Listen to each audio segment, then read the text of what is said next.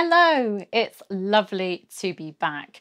Now I've decided that I'm going to get back to reviewing books, reviewing history books. So I thought I'd actually do them like this on video.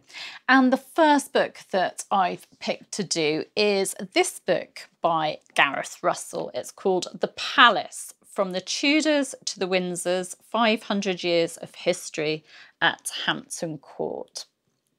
So a big thank you to Gareth and his publisher William Collins for sending me a review copy of the book.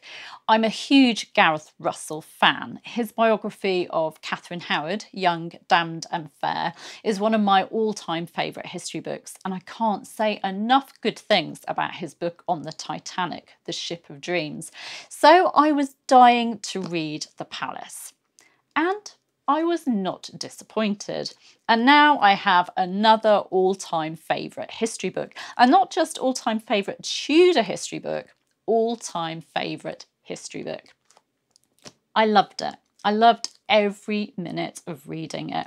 It was what I can only describe as a delight. I carried it around the house from room to room, enjoying 5 minutes here and there. Well, perhaps more like 20 minutes here and there, as I did my chores or when I took a break from my work. It felt like an indulgence reading it. It was such a treat.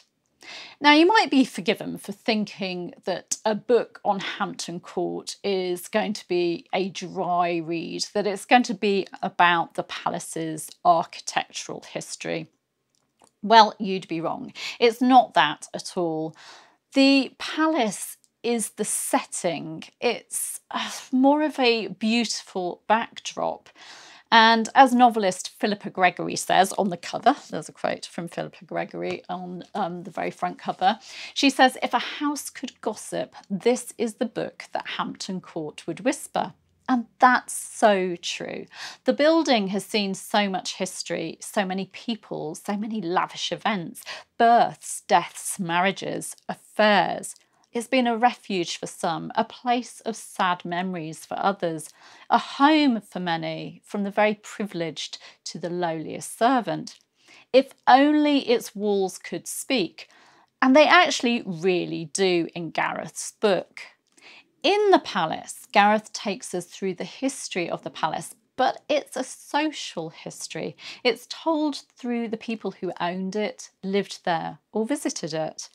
The prologue takes us back only to 1953, to a ball held at Hampton Court Palace for the new Queen Elizabeth II, 600 years after the first monarch, Edward III, had arrived at the palace. We're then taken back to the very beginnings of the palace as a manor owned by the Knights Hospitallers, before we have a wonderful journey. I've got a cat coming in there. Before we have a wonderful journey through history, ending with a visit made to the palace in 2016 by the then Duchess of Cambridge. I can't believe how much history Gareth got through in this book, and it was all done in such an entertaining and at times poignant way. So many people's stories were told, and I particularly loved the stories of those who lived in the grace and favour accommodation at the palace. People who called the palace home and saw it very differently to its royal owners or the public visiting it. I loved little snippets like servants' children getting into trouble in Victorian times for defacing works of art like those by Holbein, and grace and favour children graffitiing the no smoking signs, and their parents having boozy picnics in the grounds and nearly burning down centuries-old trees. Others having seances or actually complaining about the resident ghosts. And then people like Michael Faraday and his wife just loving the palace as their home. One poignant tale was that of the unknown warrior, whose tomb is of course found in Westminster Abbey. What I didn't know was that his coffin was made from a royal tree, an oak from the Hampton Court Palace estate.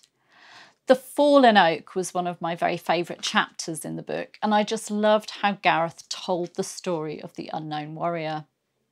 Now, I visited Hampton Court Palace so many times, But the next time I go, I will view it with very new eyes.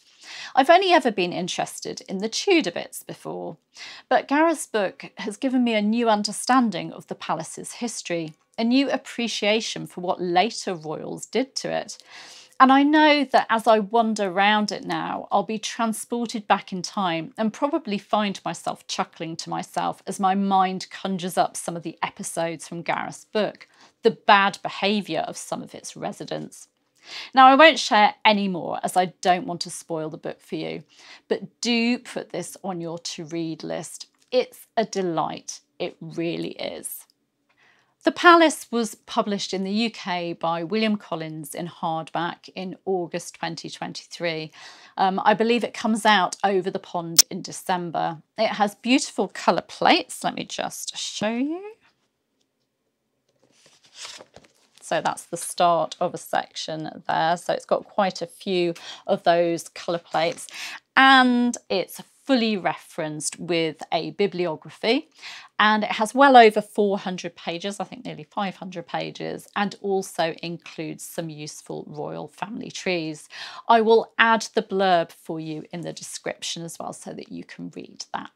Thank you for joining me. I hope to do these regularly, but definitely put this on your to-read list. I'll see you soon. Bye-bye.